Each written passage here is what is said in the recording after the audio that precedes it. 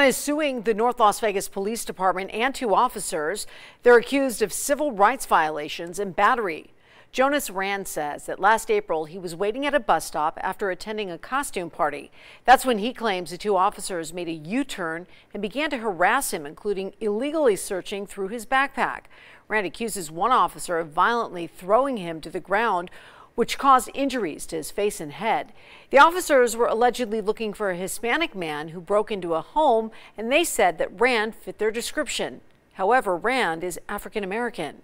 Rand says he was arrested for resisting a public officer, then taken to the hospital. The charge was later dropped.